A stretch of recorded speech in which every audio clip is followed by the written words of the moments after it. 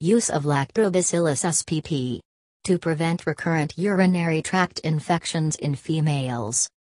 Via ScienceDirect publication, Medical Hypotheses. S03069877.gif. Publication date, available online March 5, 2018.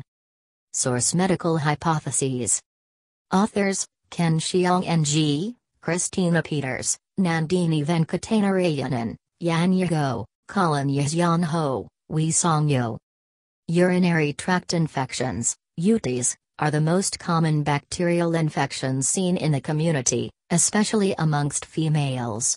The widespread use of antibiotics has led to the increased occurrence of E. coli-resistant isolates worldwide. A promising non-antibiotic approach is the use of probiotic lactobacilli strains. This paper hypothesizes that Lactobacillus spp. Containing products are able to prevent recurrent urinary tract infections in females.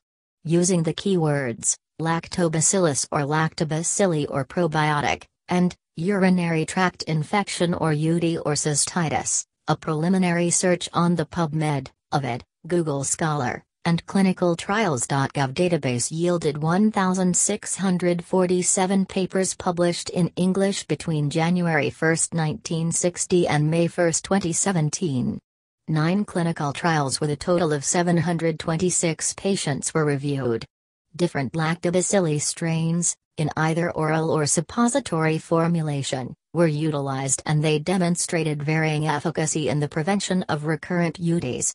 Using a random effects model, pooled risk ratio of at least one recurrent UTI episode during the entire study duration was 0.684, 95% Sa 0.438 to 0.929, p0.001, per protocol analysis.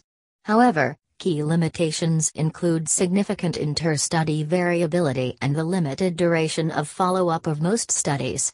Our hypothesis on the chemoprophylactic effects of probiotics for UTIs is plausible and supported by current data.